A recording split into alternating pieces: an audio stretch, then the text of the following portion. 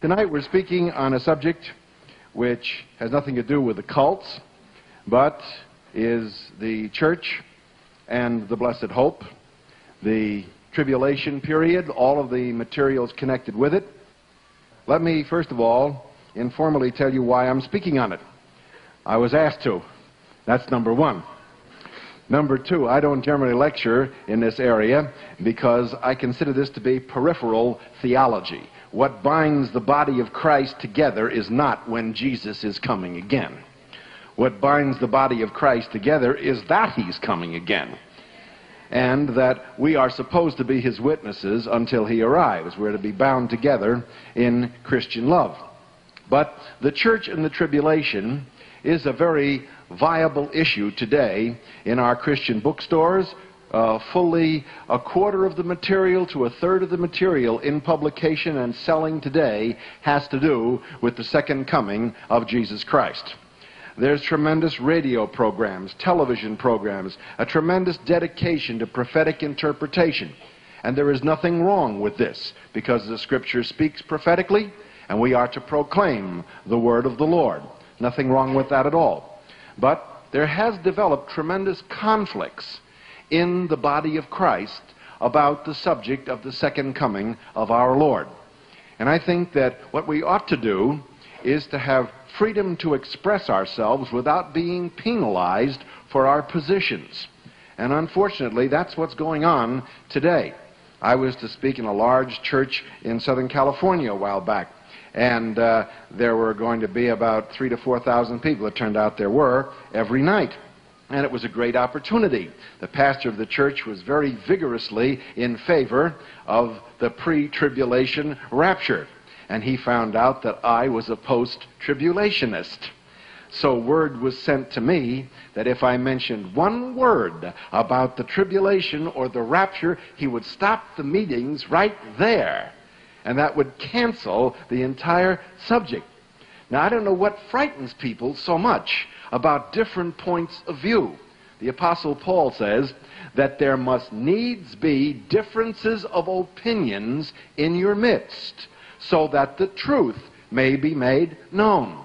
There is nothing wrong with having different opinions. And ministers, not only myself, but others, should not be penalized for taking what is, in the minds of some, an unpopular position. The church is supposed to operate on the thesis of love. And love is kind. Love is forbearing. Love is patient. Love does not boast nor seek its own position of authority. Love, according to 1 Corinthians 13, is supposed to govern the activities and the function of the members of the body of Christ. And when I see Christians fighting among themselves about whether Jesus is coming before the tribulation, the middle of the tribulation, or after the tribulation, when I see books being published where statements are made, we are the generation that will see the second coming of Jesus Christ, when I see this type of thing going on, and bitterness developing, a root of bitterness developing among Christians, then I think it's time for us to air our differences of opinions. I think it's time for us to give the other guy a break. If you don't agree with him, love him or her for Christ's sake. But don't make that a point of division in the body of Christ. We must not be divided about whether we sprinkle, pour, or immerse, or whether we have wine, grape juice, or Coca-Cola at the communion service, which is what they do in Latin America anyhow. We shouldn't be arguing about pre-tribulation, mid-tribulation, and post-tribulation, and premillennial, amillennial, and postmillennial. The principal task of the church is to evangelize the lost world, and they couldn't care less.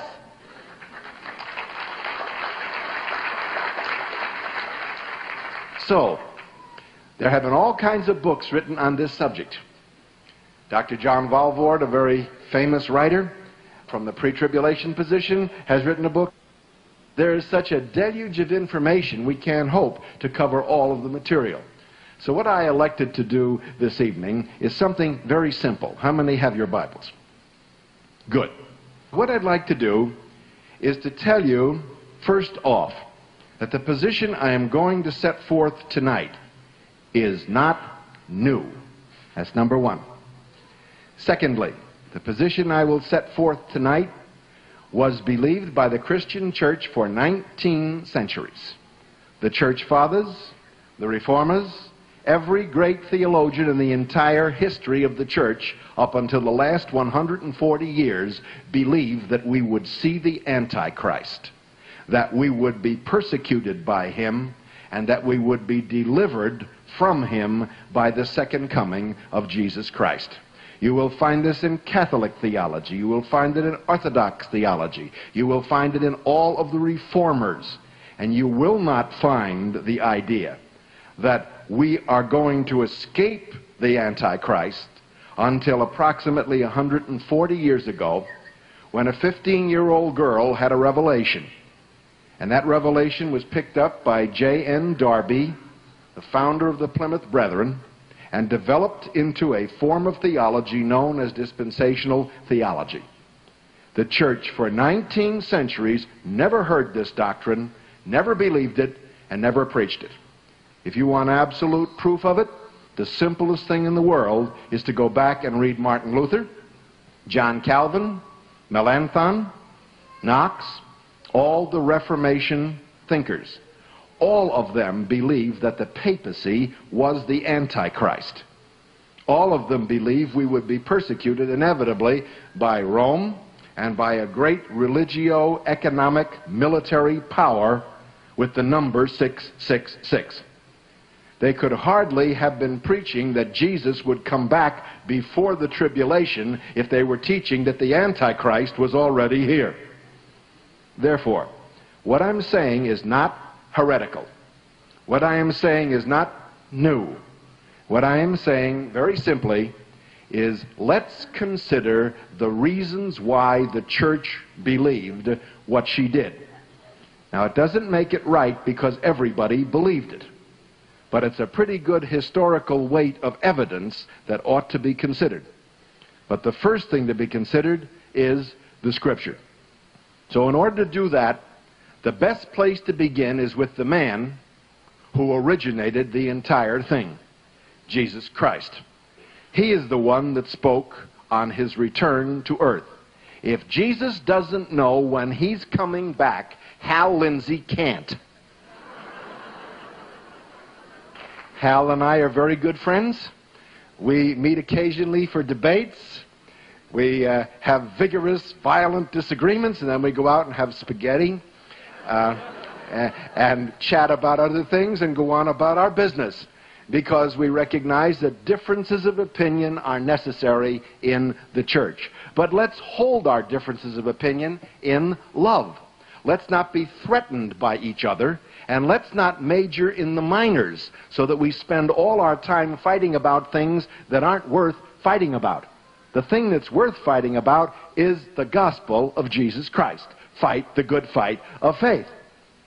Now, the Lord Jesus said, John chapter 14, "If I go away, I will come again. I will receive you unto myself, that where I am, there you may be also." Every one of us knows that text. We learned it in Sunday school. That was Christ's first utterance. I will come again. This became known in church history as the doctrine of the second advent, the second coming of Jesus Christ. The Apostle Paul, in Titus chapter 2, amplified that slightly when he said, "We are looking for that blessed hope, the appearing of the glory of the great God and of our Savior, Jesus Christ."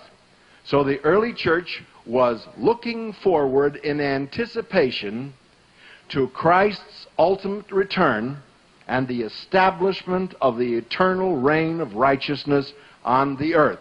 About that, there can be no doubt whatsoever. Now, what did Jesus actually teach about the second advent? That's the only way to get at the bottom line. And that's what all the church fathers looked at. That's what the reformers looked at. That's what all of the great theologians and thinkers in the history of the church looked at. The first question all of them asked was, what did Jesus say? what did Jesus actually teach about the second advent? That's the only way to get at the bottom line. And that's what all the church fathers looked at. That's what the reformers looked at. That's what all of the great theologians and thinkers in the history of the church looked at.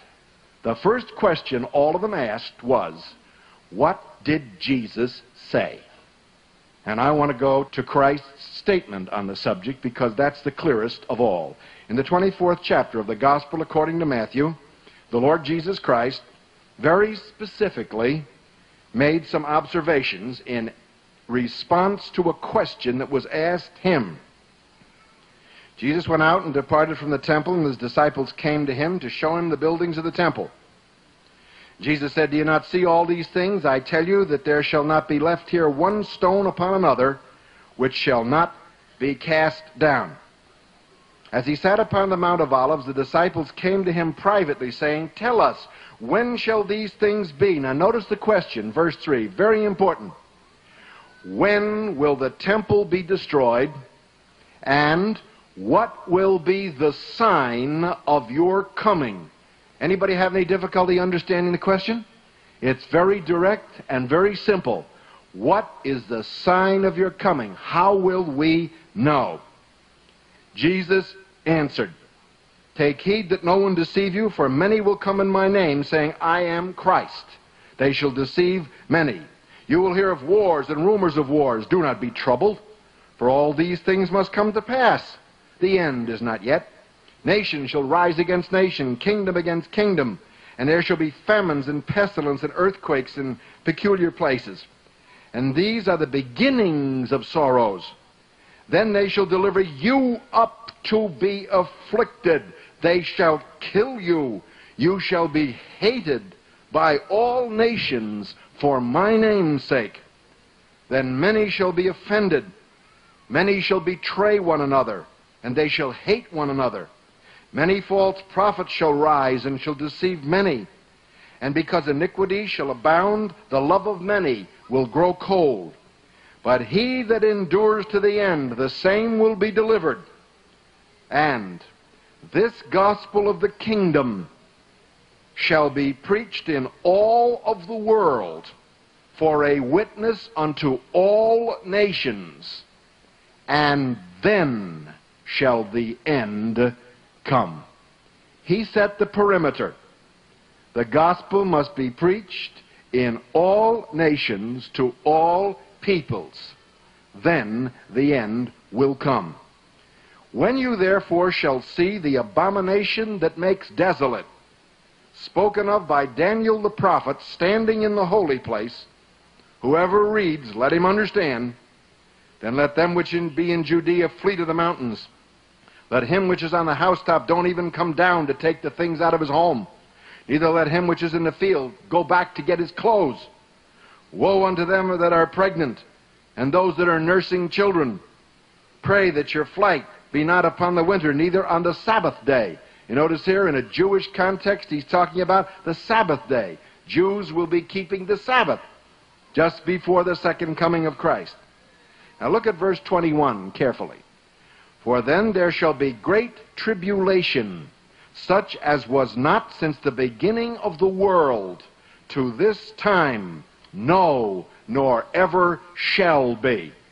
And except those days should be shortened, there should no flesh be saved. But for the sake of the elect, those days will be shortened.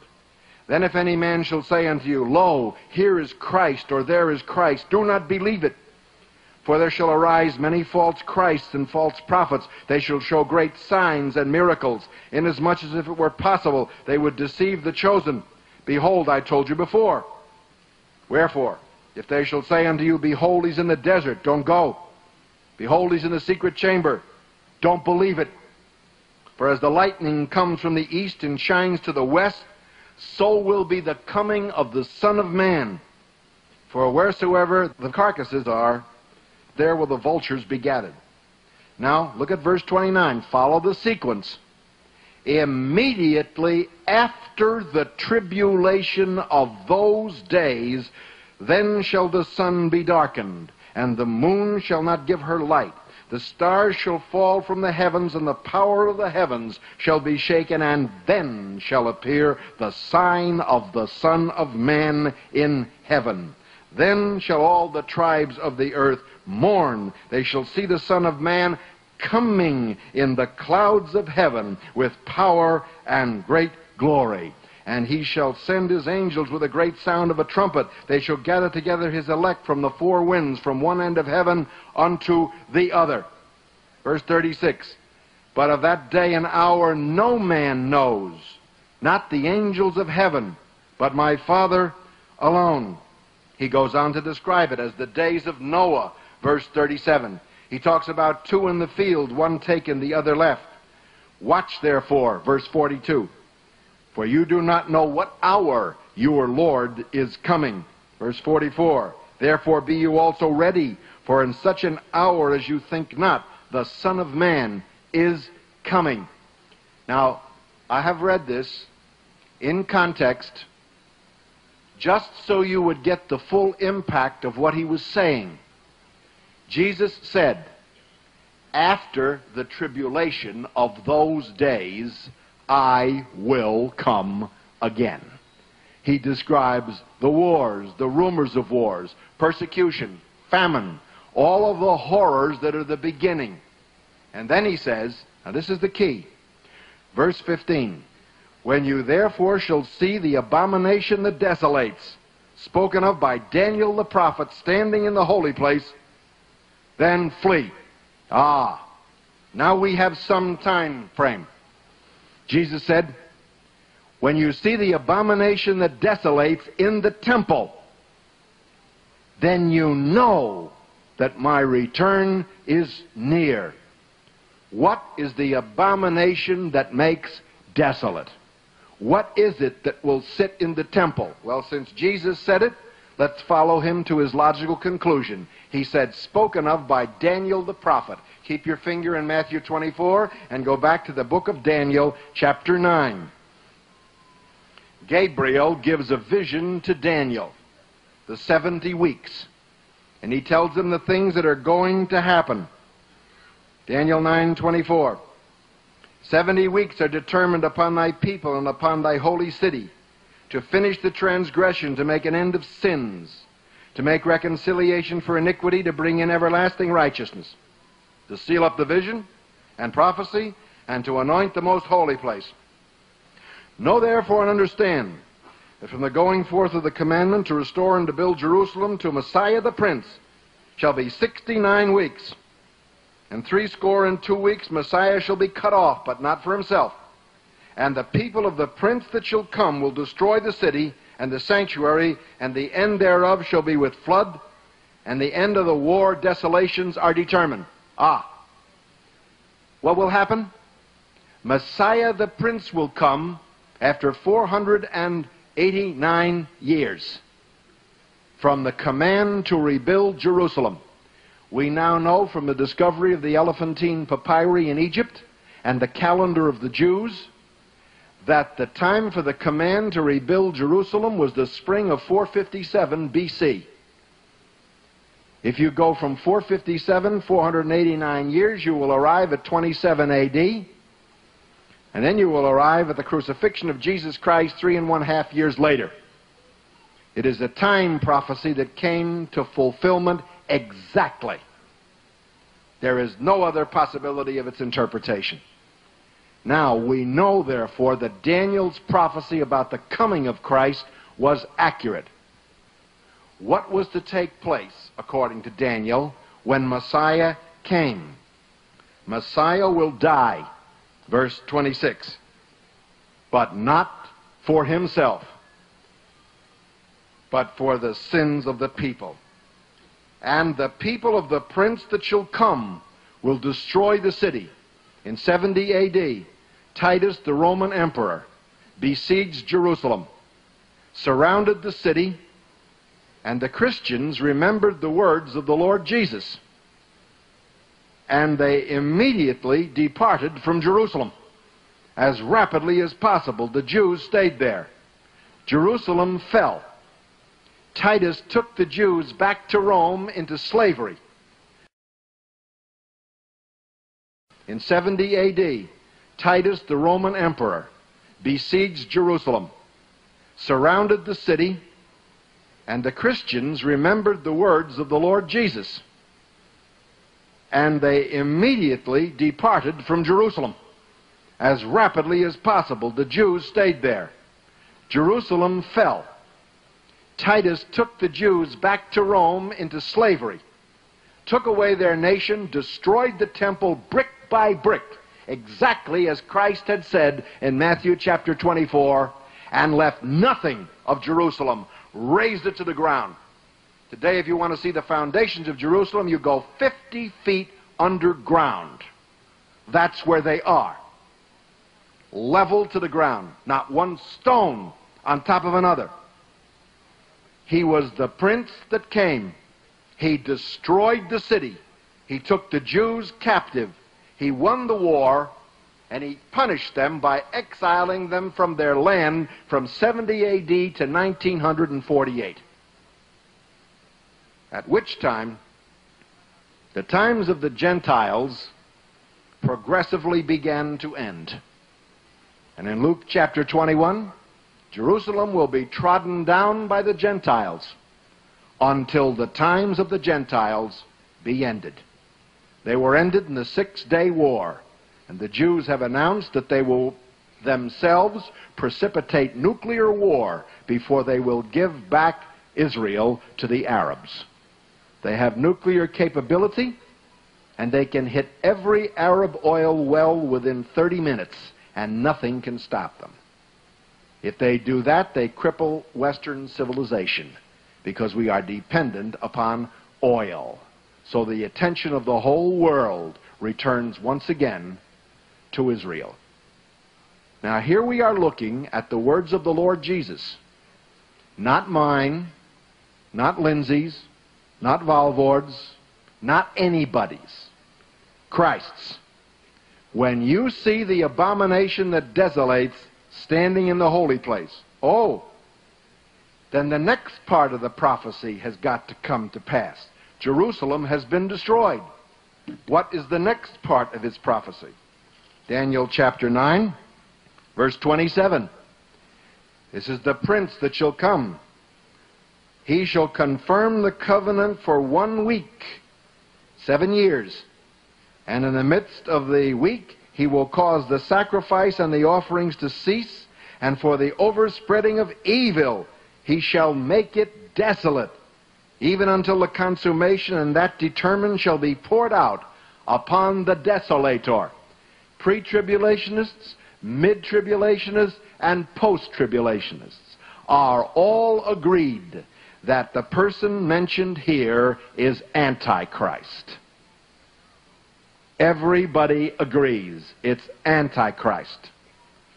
So the abomination that makes desolate, that has to stand in the holy place, in the temple in Jerusalem, must be the man of sin.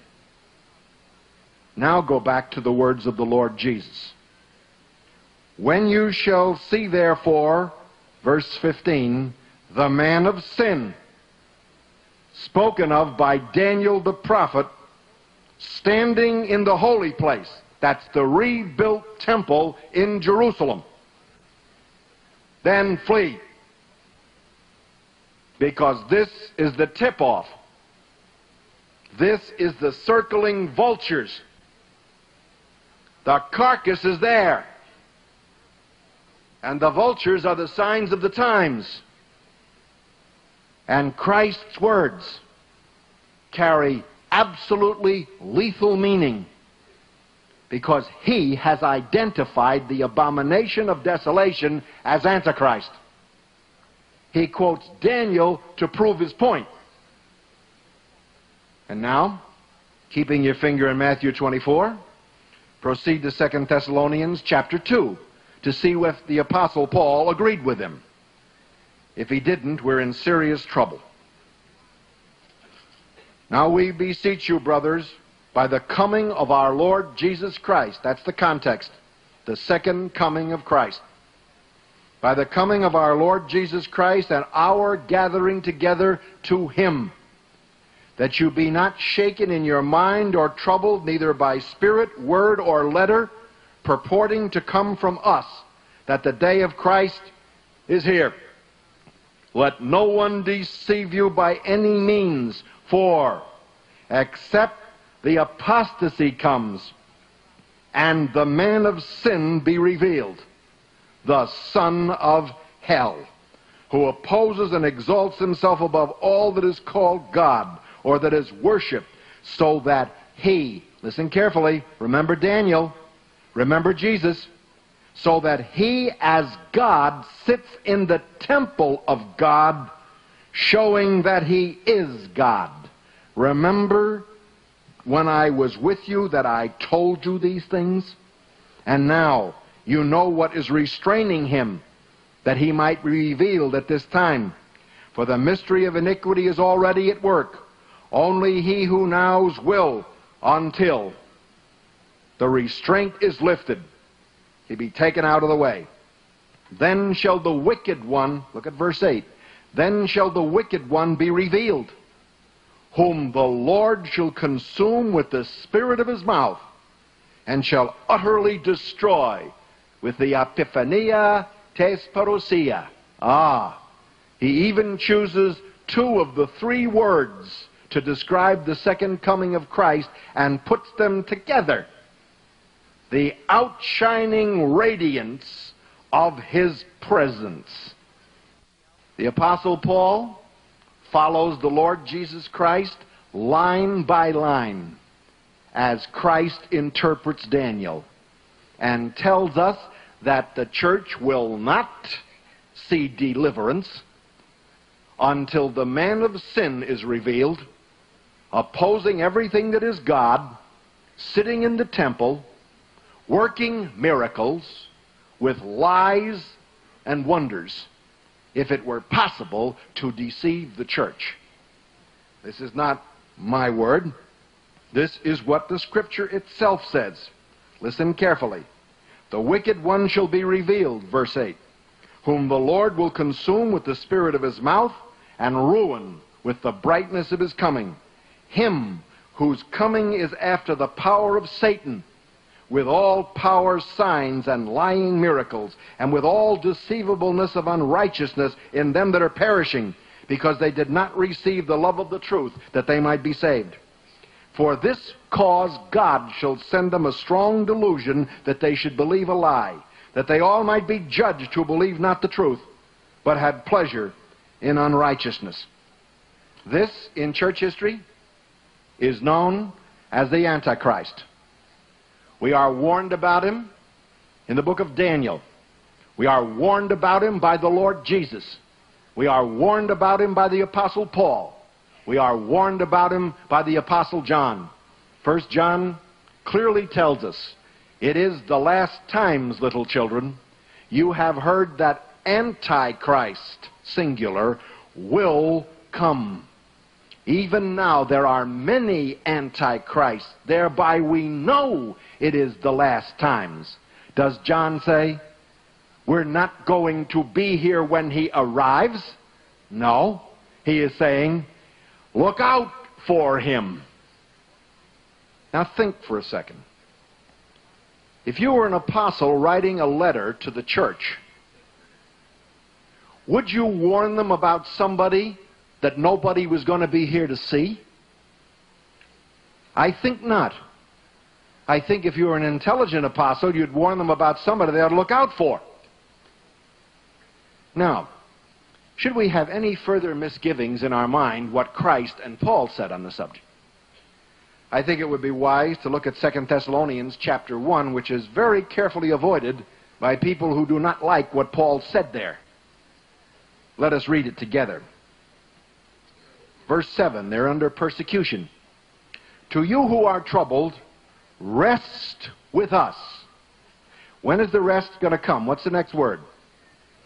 When the Lord Jesus shall be revealed from heaven with his mighty angels in flaming fire, taking vengeance on them that do not know God and obey not the gospel of the Lord Jesus Christ. They will be punished with everlasting destruction from the presence of the Lord. When is the rest going to come? What's the next word? When the Lord Jesus shall be revealed from heaven with his mighty angels in flaming fire, taking vengeance on them that do not know God and obey not the gospel of the Lord Jesus Christ. They will be punished with everlasting destruction from the presence of the Lord and the glory of his power, when he shall come to be glorified in his saints and to be admired in all them that believe, because our testimony among you was believed in that day. When is the church going to get rest? When the Lord Jesus comes in flaming fire to take vengeance on the world. This is a very important passage. Think of it for a moment. It says, when Jesus comes, the pressure goes off us. And at the same time that he comes, the pressure goes on the world. You cannot separate the verse. He will descend from heaven, and in flaming fire, he will snatch us up in the twinkling of an eye, as lightning goes from east to west. He will change these bodies of corruption, that they be like unto his own glorious body. We shall meet him in that striking instant in the clouds, and we shall descend to earth with him in the vengeance of God that will cleanse the earth and prepare for the millennial kingdom, where we will reign with Christ for 1,000 years. The church taught that for 1,900 years. That is classic Christian theology. Rest for the church is when Christ comes to judge the world. Now, there is another very important point that must be made. I believe that in 1 Thessalonians chapter 4, there is an extremely important passage very regularly neglected. So, into your Bibles, to 1 Thessalonians chapter 4, and look at the passage. I would not have you to be ignorant, brothers, concerning them which are asleep, or have died, verse 13, that you sorrow not, even as others who have no hope. For if we believe that Jesus died and rose again, those also who have died believing in Jesus, God will bring back with him. For this we say unto you by the word of the Lord, that we who are alive and remain until the coming of the Lord shall not precede those who are asleep. For the Lord himself shall descend out of heaven with a shout, with the voice of the archangel, and with the trump of God, and the dead in Christ shall rise first. I want to take that phrase there, a very important phrase. The dead in Christ will rise first. Pre-tribulationists, mid-tribulationists, and post-tribulationists all agree this is the first resurrection. Nobody disagrees. When Jesus returns at that blinding instant, the saved will be resurrected. There's the passage. Now, if we can place the first resurrection pre-trib, mid-trib, or post-trib, will then be absolutely established. If we can place when it takes place. When does the first resurrection take place? Before the tribulation? In the middle of the tribulation? Or after the tribulation? That is the $64 million question. You ready for its answer? The 20th chapter of the book of Revelation, which is at the end of the line. And I saw an angel come down from heaven, having the key to the bottomless pit and a great chain in his hand. He laid hold on the dragon, the old serpent, the devil, and bound him 1,000 years. That tells you something, doesn't it? When did this take place? After the tribulation. The devil is not bound till after the tribulation. And the millennium doesn't begin till after the tribulation. So this is all after the tribulation. He shut him up that he should not deceive the nations for 1,000 years. And I saw thrones, and they that sat upon them, and judgment was given unto them. And I saw the souls of them that were beheaded for the witness of Jesus. That took place during the tribulation, when Antichrist beheaded the Christians, which had not worshipped the beast. The beast is in the tribulation. Neither his image, tribulation. Neither received his mark, tribulation. And they lived and reigned with Christ for 1,000 years. This is after the tribulation. Verse 5. But the rest of the dead did not live again until the 1,000 years were finished. This is the first resurrection. John places the first resurrection at the end of the tribulation and just before the millennium. Perfectly consistent with Paul, perfectly consistent with Christ, and perfect fulfillment of Daniel. I believe this is important for us to understand, because we have been hearing only one view primarily for 140 years, and it is not the historic view of the Christian church. I find it to be completely in disagreement with Matthew 24. It surely is in disagreement with 2 Thessalonians 1 and 2. It will not stand up in Revelation chapter 20. And therefore, it should be rejected. Now, let me be careful here. If you want to be a pre-tribulationist or a mid-tribulationist, the Lord bless you. That's your decision, and I sure do hope you're right. Because the last person I want to see is Antichrist. I'm high on the list. And there isn't one bit of antagonism or rancor or bitterness or anger in my heart. I tell Lindsay every time we talk about this, I sure hope to heaven you're right. And he said, well, if I'm wrong, I'm coming looking for you. He said, by that time, he says, you should have it pretty well worked out what we're going to do. I said, don't come looking for me, because as soon as I see the abomination that make desolate, Walter is going to split. That's what Jesus said, and that's common sense.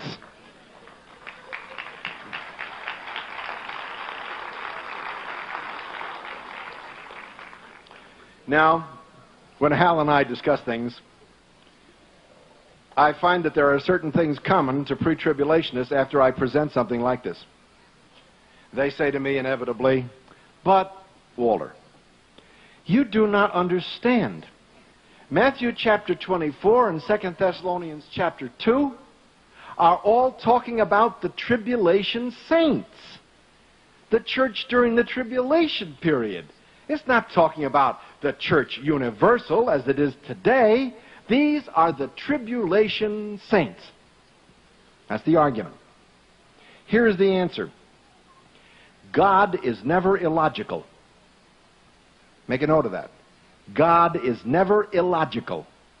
He is sometimes allogical, which means he goes beyond logic. But he is never illogical, because when you are illogical, you are not thinking straight. And God thinks straight. Now think about this for a moment.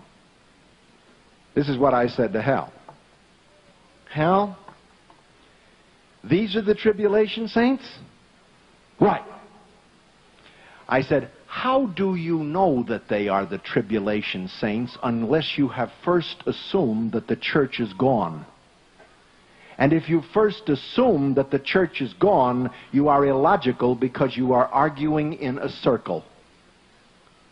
You are begging the question. It's illogical, and if it's illogical, it is not the mind of God.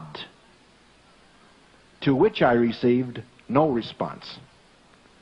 Nobody will give any response to it because the argument itself cannot be refuted. If you arbitrarily make these people the tribulation saints, the only way that you can do it is to assume that your position is right. And you can't assume that your position is right. You have to prove your position. Proof and assumption are two different things. Circular reasoning is very dangerous. I remember once I was appearing on a radio program in New York, and in this radio program I had a group of hostile people who were jumping up and down on me with the proverbial golf shoes.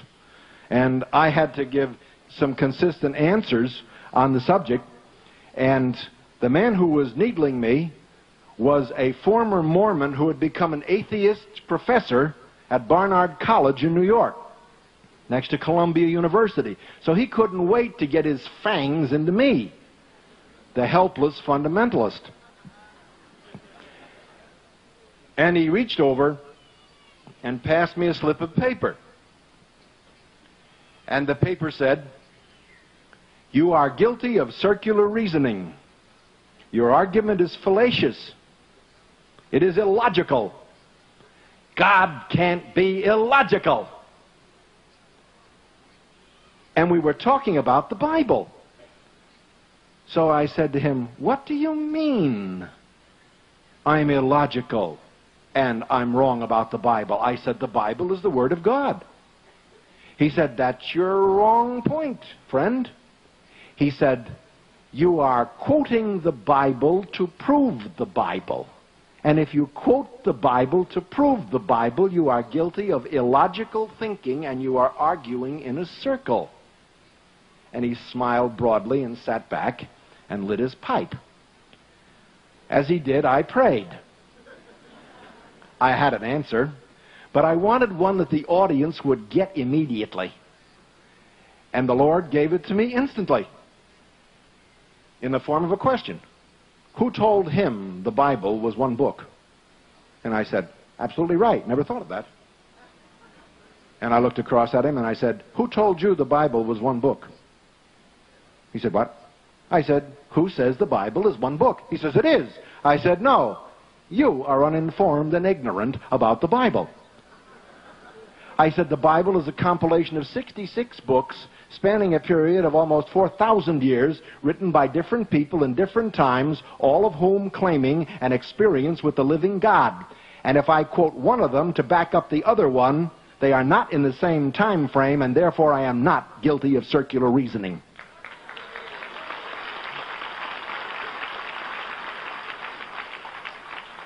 But you see, this atheist had put his finger on one of the problems we have to face.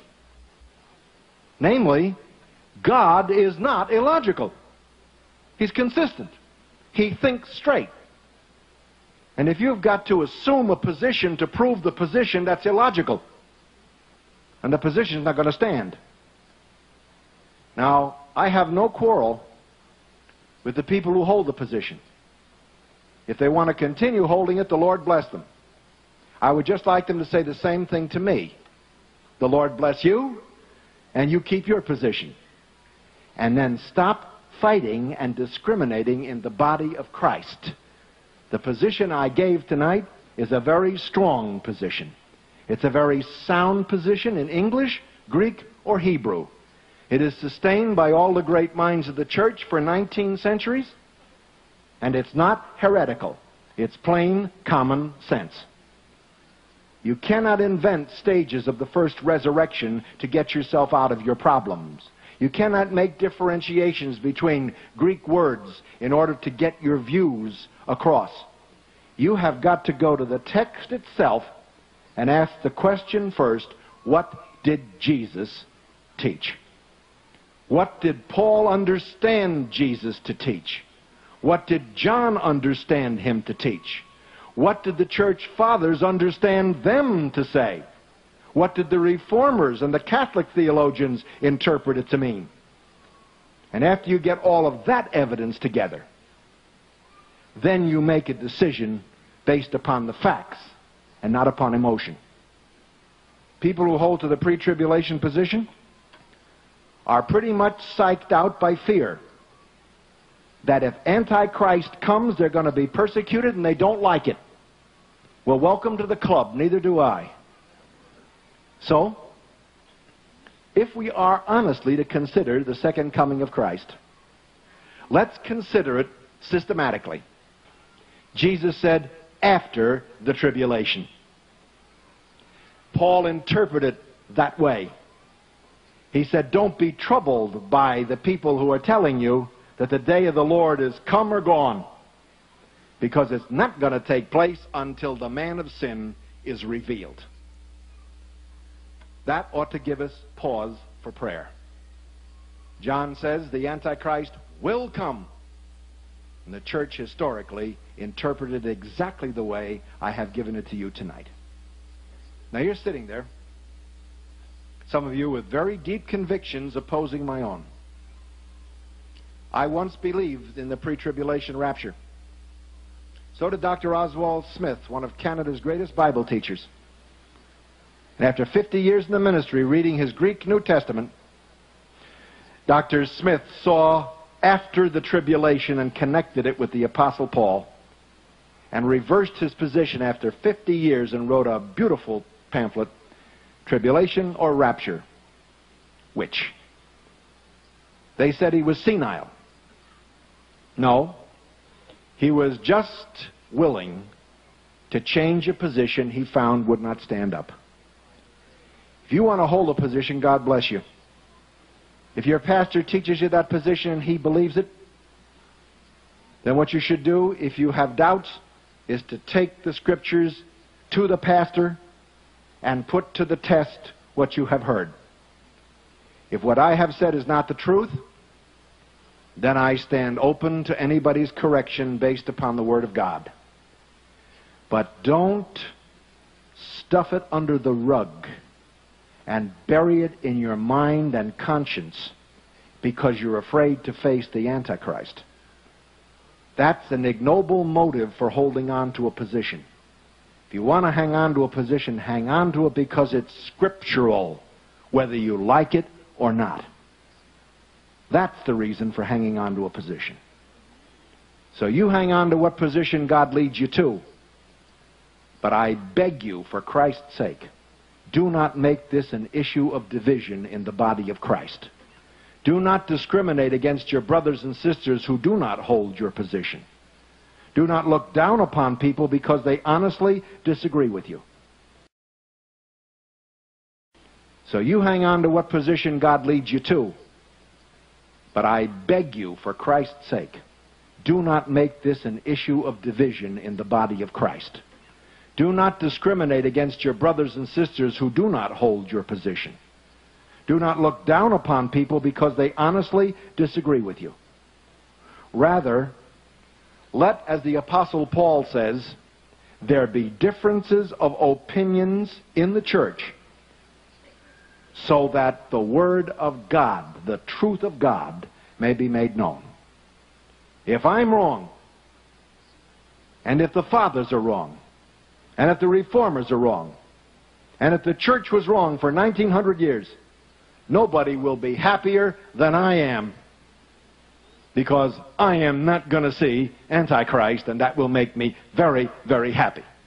Chuck Smith, a dear friend of mine, was having lunch with me one time, and he said, well, Walter, when the Lord comes, he said, I will wave to you on the way up and say, I told you so.